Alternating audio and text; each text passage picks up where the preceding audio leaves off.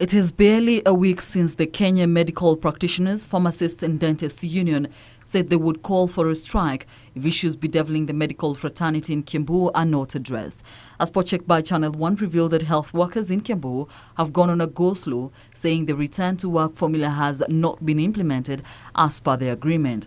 The practitioners are agitating for the promotion of doctors, dentists and pharmacists, payment of salaries at the end of each month, not later than third of the subsequent month, and a change of terms of service to permanent and pensionable.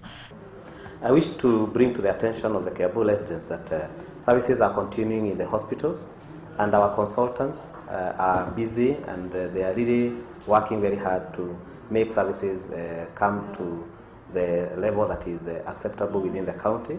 And the medical officer interns are also continuing working within our 12 hospitals in the county. Meanwhile, in Murang'a County, the deadlock between the health workers employed 5 years ago under the Economic Stimuli Program, ESP, and Murang'a County government continues. But the health workers are not letting up, yet the county government insists there is no money. The health workers, who began a protest on Wednesday last week, have been agitating for absorption to permanent and pensionable terms by the Murang'a County government. They're basing their demands on a circular issued in January by the Health Ministry demanding that all the health workers under the ESP be employed on permanent and pensionable terms. Speaking during a press briefing, the health workers who had gathered at the county offices expressed their dissatisfaction after a meeting between them and the Public Service Board bore no fruit. We don't want any excuses. Enough is enough. They have been, their contract have been extended from June last year.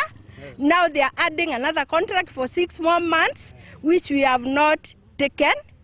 So, can they do the needful? They further threatened to mobilize their colleagues who are on permanent terms to join the protest. Caroline Kamar reporting for Channel 1 News Hour.